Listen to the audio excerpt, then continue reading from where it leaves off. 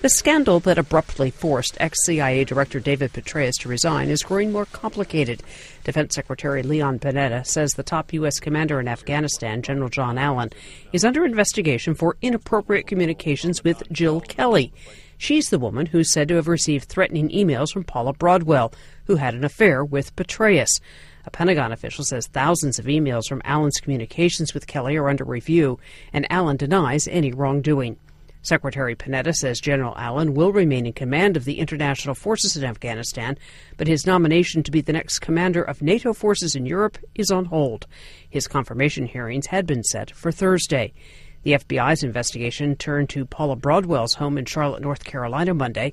FBI agents searched the premises and were carrying the type of boxes usually used to collect evidence.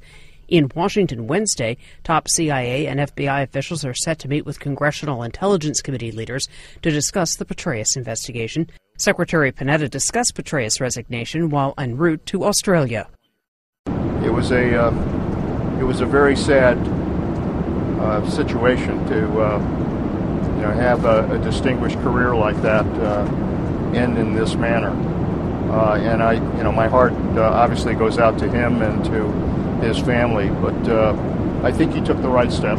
Petraeus' deputy at the CIA, Michael Morell, is scheduled to testify to the Senate Thursday about the fatal September attack on the U.S. consulate in Benghazi, Libya.